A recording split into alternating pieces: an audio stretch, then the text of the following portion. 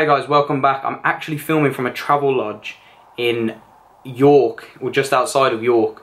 I'm away with the missus for a couple of days, so I don't have my original setup, I don't have my lights, so sorry about the lighting, sorry about the angle, I'm having to make do. But I wanted to talk about the transfers today. And as ever, before we get into the video, please, if you could like and subscribe, it helps me massively, it helps me to carry on making these videos. And it helps me to let me know that you're enjoying the content and you want to see more of it. Any suggestions that you might want to see, any videos, let me know down in the comments below. Big day for Blues today, very exciting day.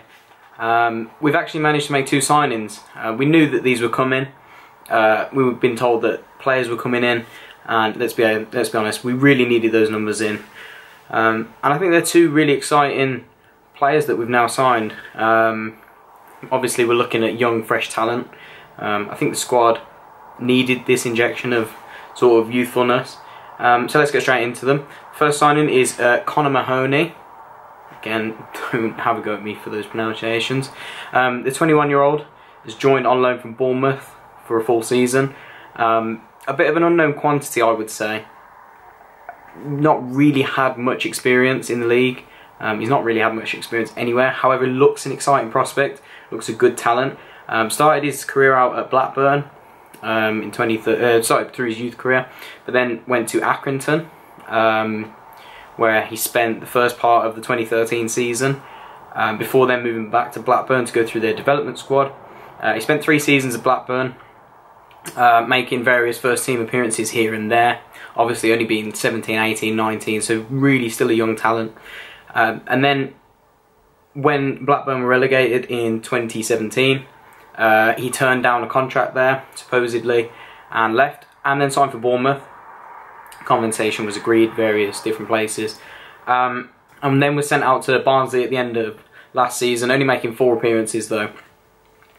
But he is also an England under-20 international, under-21 international. So he's clearly valued. I think from the general consensus at Bournemouth, they seem to rate him quite highly. Obviously, for a Premier League team to have took a punt on him 2 seasons ago, or a season ago, they must see something in him. And considering we haven't seen that much of him, Gary Monk must know something about him, must have been scouted. So I thought I'm quite excited about this one. I can't see him being a first teamer just yet. Obviously Mags and Hotter, is he really going to dispossess those? I don't think so. So he's a good option. Obviously I think he'll play at Reading next week in the Cup. And he's going to be a good option off the bench for now. Who knows, if he turns out to be some next level star, then obviously he's going to start earning his place and he could be a starter. So fingers crossed that this one works out. But it's a really exciting prospect. And the second player, probably the most anticipated one, is, I said, the return of Omar Bogle. Now this one's got a lot of Blues fans excited, and me for one as well.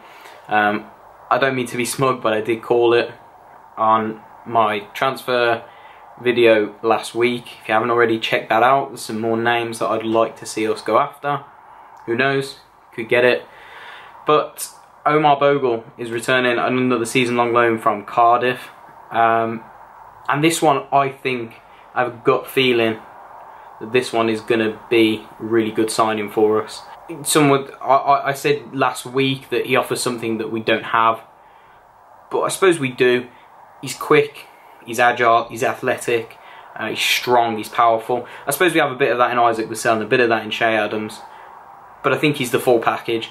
I think given a run of games, he's going to score us some goals, and he's going to offer us real firepower up front, which is what we need. And he also boasts a fairly impressive record, starting out his career at Hinckley, scoring 3 goals in 8 games, so a fairly short career, before moving to Solihull Moors, and which there he scored 62 goals in 111 games, so that's a ratio better than 1 in every 2. So that's a really good record, and it speaks for itself really. He then earned a move to Grimsby, where he played, I believe, don't quote me on this, I have a statistic wrote down somewhere, scoring 32 in 68. Again, a really impressive record for him to boast. So those records speak for themselves. Sorry if you can hear any noise. Windows open, it's a bit hot. Scoring 32 in 68, again, it's another impressive record. So he then earned his big move to Championship side Wigan at the time in 2017. I think the fee was something around £1 million, something like that. But he only managed to knock up 14 appearances, scoring 3. Not that bad, 1 in 4-ish. And I don't think he was a regular there, so it's not bad again. And then he was snapped up by Cardiff when Wigan went down. And he managed 10 appearances there and 3 goals again. That's better than 1 in 4. So it's not a bad ratio. And Cardiff fans, from my understanding, from what I've been hearing today, and all the comments I've been reading, they rated him highly. They thought he was a really good striker. They thought he could have been given more of a chance, but reportedly had a falling out last year following a red card at Bristol.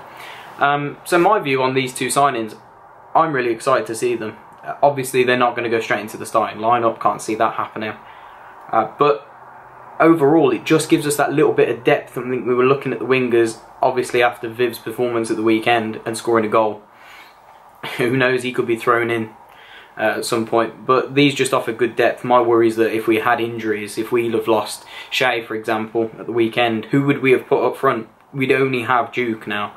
But now we've got Bogle coming in, another good option. Mahoney coming in as a backup for Hotter or Magoma at the moment.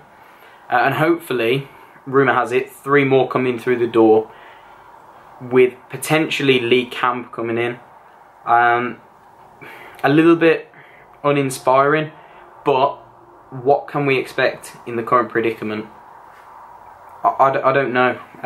He's got a lot of championship experience. Teams seem to keep taking a punt on him. I suppose it's the lower teams, but he seems to get, you know, clubs in the championship. So I don't know about that one. I would think it would be a backup for Connell Trueman. But honestly, guys, let me know down below what you think about these two signings. I'm really impressed. I think it's really good business from Gary Monk. I think he knows what he wants. They all play his way. I think they play a certain way, and they offer that youthful vibrance that I think, you know, he talks about. He wants these young, hungry players, and that's exactly what he's gone and bought. Well, I say bought, he's gone and loaned. So let me know down in the comments below what you think of these signings. I, for one, I'm loving it.